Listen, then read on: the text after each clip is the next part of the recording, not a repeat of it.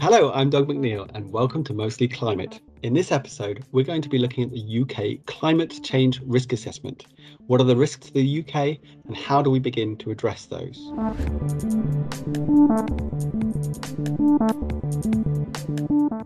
Joining me today is Dr. Rosie Oakes. She's a climate scientist here at the Met Office. Rosie, welcome. You recently joined the Met Office, didn't you? Can you tell us a little bit about your work? Hi, Doug. Thanks for having me along. So I'm in the International Climate Services team, and we work with people from around the world to help them prepare for the risks that they face from climate change. So we find out what risks people are facing and then work with climate scientists from the Met Office to deliver the information that they need to help them make decisions. Well, great to have you on the podcast. Thanks for coming. So we're going to be discussing a technical report today prepared ahead of the UK climate change risk assessment, which was published back in June. And to talk us through the findings, we're joined by one of the authors, Professor Richard Betts.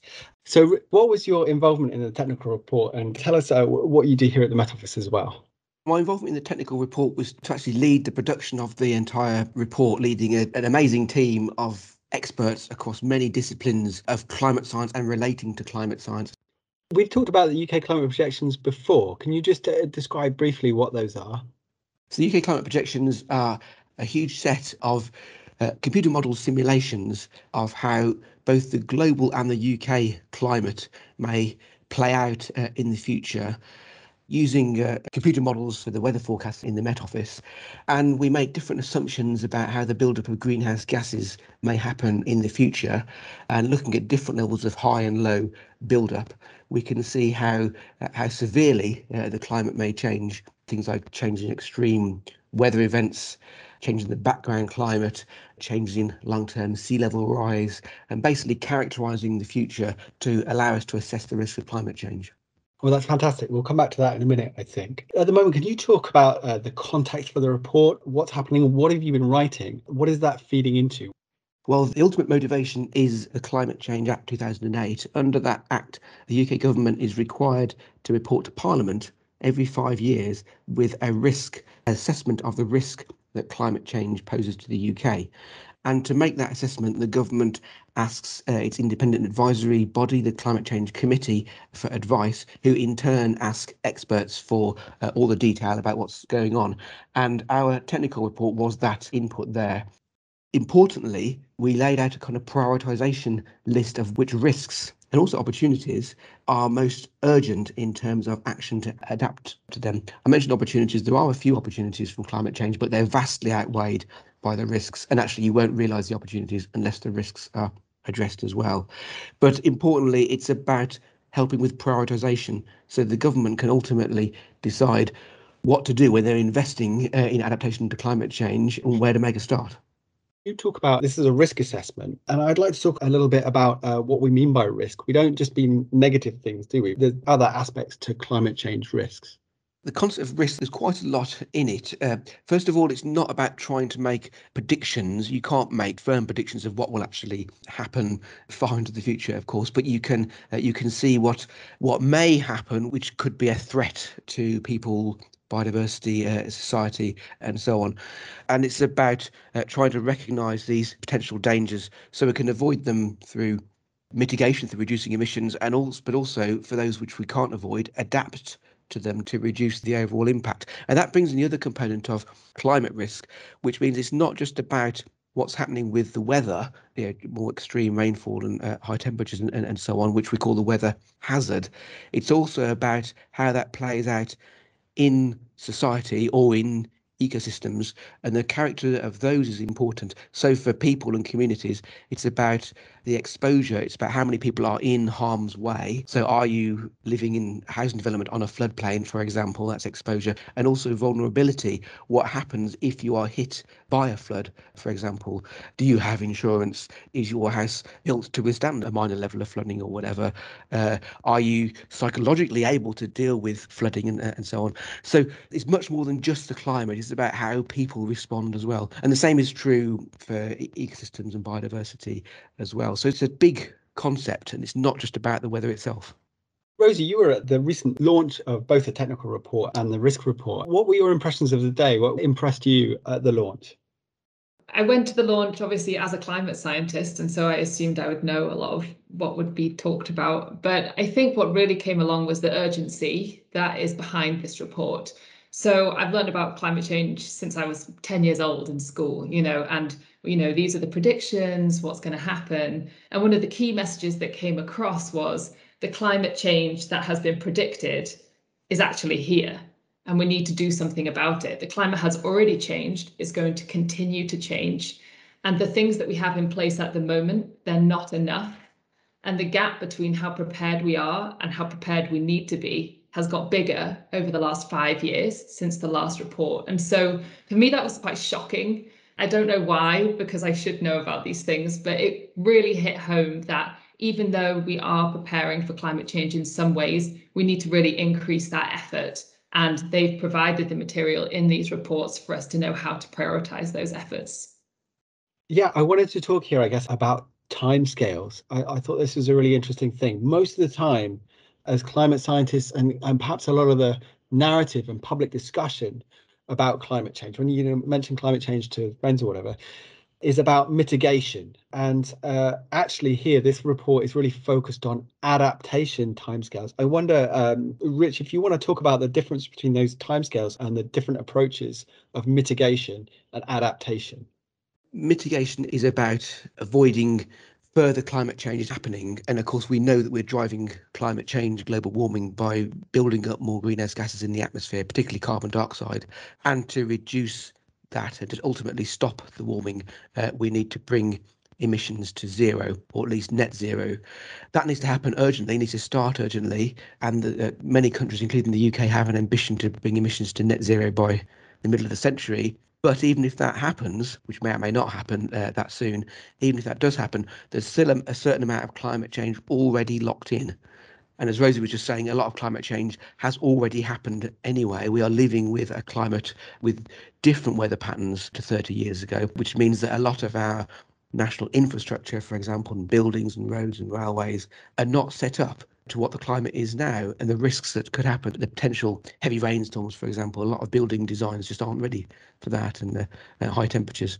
So adaptation is about dealing with that mismatch and about making sure that we are set up to live with the climate as it is now and the further climate change that is inevitable, whilst also trying to avoid the worst changes in the future through mitigation. So we had a nice walk the other day. We went for a nice walk and we were walking along Topsham by the pubs there. And I noticed that along the bottom of the doors of a bunch of pubs were floodgates. So this is an adaptation to something that's happening now, to climate change that is happening already. Is that right? How has sea level rise affected Topsham, which is a little port down the road from Exeter? How has it affected Topsham? Topsham being sort of just at sea level, or at least by the sort of tidal reaches of the River Exe, it has to cope with the extreme high tides that do occur, and they're already a little bit higher, a few centimetres or tens of centimetres higher than they would have been 100 years ago. And the town of Topsham is several hundred years old, so things have already changed in that time. As sea level continues to rise, the lower level parts of the town will be flooded more frequently than they already are. It won't just be the most extreme high tides, it would be other high tides as well. Sea level rise is one of those things where actually you're committed to ongoing change, even if you urgently stop climate change, because glaciers around the world take a long time to melt under higher temperatures, decades to centuries, which means they're going to continue putting more water into the oceans. So the oceans are going to continue to rise for decades or centuries, even if we achieve net zero by 2050 and stop global warming. So we have to live with a certain amount of sea level rise. And it could be that the UK could see up to 0.5 metre or slightly more sea level rise by the end of the century, and more in coming centuries, even if the world succeeds in limiting global warming. That could be the minimum. But if we don't stop global warming, if we don't reduce emissions rapidly enough, we could see even more, over 1 metre of sea level rise by the end of the century, potentially, or more than that. So that could be a big difference between the global and UK sea level rises. And that would mean that the high tides in Topsham would be causing more flooding events under the ongoing climate change scenario, but they would still have more of an impact even under the low scenario. That's really interesting about the future changes and the stuff that we're already committed to. I find it hard to put all these numbers in my head. You two mentioned that you were going to the pub. So I think the current sea level rise in the UK since the 1900s has risen by about 15 centimetres. So that's about the height of a pint glass. And the projections for the end of the century from the CCRA3 report are saying between 50 and 80 centimetres. So I've been measuring my kitchen furniture this morning, and 50 centimetres is about the height of a chair, and 80 centimetres is about the height of a table. So if you think about that in context of Topsham, that is actually quite a lot of extra water. And obviously, like you say, they'll be affected by the tides as well. But just to help people put that into context, the kind of future that we're looking at. Absolutely. And I guess there's a lot of complex things that are going on in a particular place, aren't there? So this is not a particular forecast, if you like, for Topsham, but I guess a good idea about the different levels of sea level rise might happen. And also that's going to interact with a bunch of other things. So storm surges, for example, and if the frequency of storms changes, you might get more frequent, very high tides. Was that covered in the report as well? Exactly. These things will happen more often. So it's not just a matter of living with them occasionally, it'll be a matter of living with them on a very regular basis. So just before we get into some of the other details of what this means for the UK, I just wanted to ask you about the overall science approach that was taken, and particularly the approach to the possible future worlds, because obviously there's a huge number of choices that society is facing in terms of mitigation, and it gets very complicated. There are a lot of different greenhouse gases that might go up and down at various different times, a lot of political targets, a lot of targets for net zero, and that might work out in a whole bunch of ways. Could you tell me about the approach you took in terms of looking at the lower risk and the higher risk futures in terms of the sort of global projections of climate change? Basically, we looked at the level of risk associated with different levels of global warming and what that would mean for the UK, both roughly the minimum we might expect, but also where we may well be going if we follow our current trajectory. And for the minimum we can expect, it makes sense to think about the Paris Agreement, the international agreement where all the countries in the world have agreed to limit global warming to well below 2 degrees global warming and pursue efforts to limit warming to 1.5 degrees. So somewhere between 1.5 and 2 degrees global warming is the minimum we can expect if the world succeeds in its joint political ambitions. To keep it simple to round numbers, we looked at a 2-degree global warming world by the end of this century, because at the scale of the UK, the difference between 1.5 and 2 degrees, there's quite a lot of possibilities at both of those levels, and they overlap a lot. So we looked at, are we prepared for a 2-degree global warming world, representing the minimum we might expect. In terms of the other scenario, where are we going now? That's a very difficult question. It's not just about physical climate science and the response of the climate system, climate feedbacks and clouds and so on. It's also about literally trying to predict the future of society and economies and so on. And you can't really do that, obviously, because it depends on human choices, it depends on the outcomes of elections, it depends on new technology and so on. Claims are made that you can make certain economic predictions decades in advance. I think they've never been really shown to stand up. You might also get, I mean, the recent COVID pandemic, it turns out a relatively small impact on climate immediately, but might have a longer term impact on climate and might put us down a very different path. Exactly. These things just come out of left field and you just completely alters your economic predictions. So we looked through the literature and worked with a lot of experts on future outcomes for society and emissions and so on. And there's a wide range of future emissions scenarios which are consistent with current global policies on energy and land use and so on. We looked at the range which is considered consistent with current policies, and then we looked at how those play out into the response of the climate system, the level of global warming, taking into account feedbacks from the carbon cycle, such as potential tipping points, the loss of the Amazon rainforest, more carbon being released from thawing permafrost, for example, and then accounting for uncertainties in feedbacks in clouds and water vapor and how that affects the rate of warming. And basically, it turns out that on our current trajectory, we could see warming of anywhere between 2 degrees and 4 degrees global warming, or possibly even more by the end of this century. There's a bit of a kind of conventional wisdom going around that we're on track for 3 degrees global warming this century, but that's way too precise in my opinion. Anywhere between 2 and 4 and possibly more is where we could be headed. So we chose 4 degrees global warming as a nice simple round number there, which is well within the sort of range of possibilities. And I think both those give you, for the purposes of this risk assessment, a fairly clear and understandable framing for the minimum we can expect and where we might be going. Rich, thanks for telling us about the science behind the report. But now let's move and talk about what the threats are to the UK and what were the key findings from the report. So there was a huge number of risks that were assessed, 61 individual risks we looked at. They range in terms of whether they're already happening or whether they're emergent risks for the future. So flooding always comes out as a key risk in these assessments for the UK. We've talked about coastal flooding and due to sea level rise, but there's also flooding from heavy rain, swollen rivers, bursting their banks, and so on. This impacts the UK already. The UK is putting in place a lot of measures to try and alleviate that risk, but more is still needed. That was a key conclusion from the report. But at the other end of the scale, wildfire was a risk which is more of an emergent one, in my view. We do get fires in the UK, which are damaging and threatening to human health as well as biodiversity, but they're nowhere near on the scale of the fires that we see elsewhere in the world at the moment.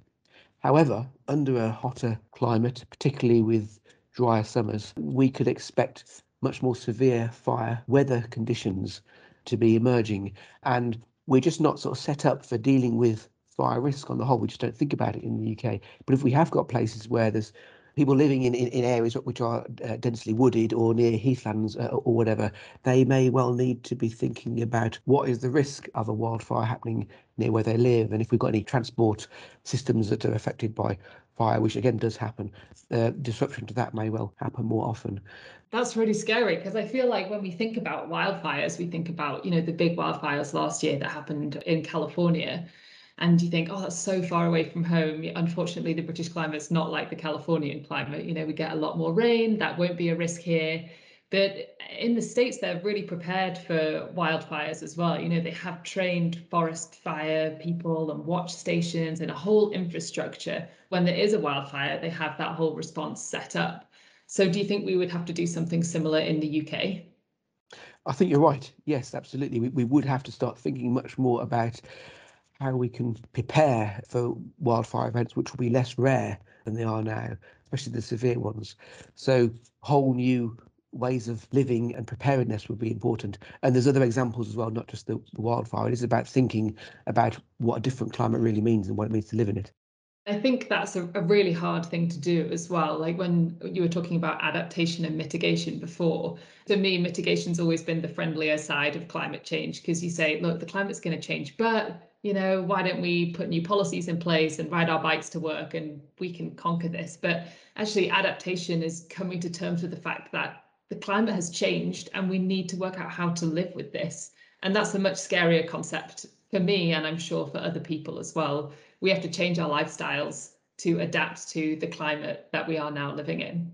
Exactly. And then the other complication is who foots the bill for all this, because a lot of measures may need to be put in place by a local authority, the council or whatever, but they haven't got infinite resources. Should they get money from central government for this? Should they increase their own council tax or whatever? These things are just only beginning to be discussed about how this is actually worked through. And often it's not just one body that owns the problem as well. There's utility companies, organisations responsible for the railways and the road network, the electricity distribution network, and so on. There's a huge kind of network of responsibilities here, and who actually sorts it out is a very difficult and challenging problem. One of the things that's always worried me about recent climate change is that you might see this shift in the climate, but you don't see the effects of that until they all arrive at once. So what I mean is, often we feel climate change in the extreme values, so the hottest day of the year or the hottest 5 days of the year or whatever, the extreme heat wave. But those don't happen all that often. So I can imagine this situation where you've shifted climate and then suddenly you get hit by this extreme that's just way higher than anything you've seen before. Was that brought up in the report? Were there any projections that sort of underline that threat to the UK? That was covered as well. So in addition to the technical report that we've been discussing, there's a lot of underpinning science reports that were done especially for this, about a dozen reports in different areas like flooding and water resources and so on. One of them was on interacting risks, and it covered this possibility of multiple things happening all at the same time and then cascading risks from that. And again, wildfire is one of those. but also high temperatures. When you get super high temperatures, things start failing all over the place. People have started to become ill because of heat stroke and so on. But then if your electricity grid has been knocked out because the substation or whatever can't cope with high temperatures, then you've got a threat to air conditioning in hospitals and so on. If your roads have started to literally melt, as they were doing in Canada and the USA, if you're affecting the road infrastructure, then emergency vehicles can't be getting around, or even just people getting about their day-to-day business, and doctors and nurses getting to hospitals and so on. So the whole thing all starts to sort of build on itself, and one problem leading to another and interacting with another. I think it links back to adaptation as well in that scenario. I know in Canada, they get really, really cold winters. And so the houses are designed to retain heat. So they have triple glazed windows and loads of insulation in their loft, but they're not designed for these huge heat waves with ventilation and air conditioning systems. And so they're not prepared for the weather event that did arrive recently. And that's a perfect example of not being adapted to the climate you're now in, and why we all need to rethink where we are. One of the big areas of economic value in the UK is farming. And I read a recent report by Freya Gary, who's a scientist at the Met Office. And it said that there are going to be big impacts of future climate on farming in the UK, particularly on cattle and on potatoes. So the report mentions that cattle are likely to have more days where they're going to be heat stressed in the future. Actually, I think in the southeast it said that there's going to be up to 2 months a year by the end of the century that the cattle will be heat stressed. And there's also going to be increased risk of potato blight for potatoes, I think increasing by a quarter in the east of England and up to 75% in Scotland. So these are really big risks to farming in the UK. So I was wondering if in the report you also looked into the impact of climate change on farming in the UK. Yeah, there was quite a lot on farming in the UK and land use in general as well. There's things like the direct impacts of more extreme weather, as you said, heat stress on livestock. There's some opportunities as well. This is one area where there may be opportunities if they can be managed. So new crops could be grown under a different climate. Although, as I was saying earlier, you can only realise these opportunities if you can manage the risks coming from elsewhere. There's a big concern over the long-term viability of soil carbon, which we need to avoid more carbon coming out of the soils as a feedback on climate change. And actually, we need to be trying to take up more carbon in soils as part of measures to mitigate climate change.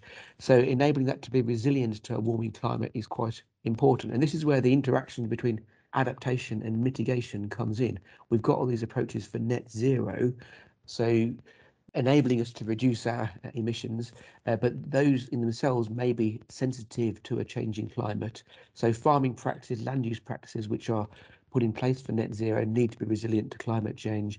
Forestry as well, if we're planting new forests, we may be turning some current agricultural land to woodland ultimately to soak up the CO2 from the atmosphere, but we need to make sure that those forests are resilient in the longer term so the carbon stays stored there. So again, a hugely complex area. Actually, the natural environment chapter of the technical report was the largest chapter of all, and a lot of that was about farming and land use because it's such a key part of British life and the economy. That was something that was also touched upon in the report, how the UK business and the UK in general will be impacted by overseas changes in climate. Elsewhere in the world, particularly countries that are already hot, the impacts will be even more severe because the world is globally interlinked and we have a lot of travel and political ties and family ties and so on all around the world. What happens elsewhere in the world will definitely impact the UK. So things like trade, particularly of food, but other goods and services, international security. So if the extreme weather starts to play more of a role in areas which are already of a concern from a security perspective, the role of the UK in these kind of security situations will be impacted by that. This could also link with human mobility and migration and so on, both in extreme circumstances, such as when you get a huge disaster or war or whatever, but also more generally if people are starting to make life choices about where they want to live, partly because they're seeing the climate change. In terms of trade, one of the most famous opportunities is the opening up of northern sea routes. As the Arctic sea ice melts, ships can get around North America and North Asia, which could change the shape of international trade. But again, it's important not to think about that as purely an opportunity, because the loss of sea ice itself has negative impacts. But the point is, there's a huge amount of interconnectedness in the world, and the UK is part of the wider world. To finish up, I think we've done a good job here of covering a lot of the report. But what do we need to do next? What science needs to be commissioned? What do we need to be thinking about in terms of communicating the findings of this report?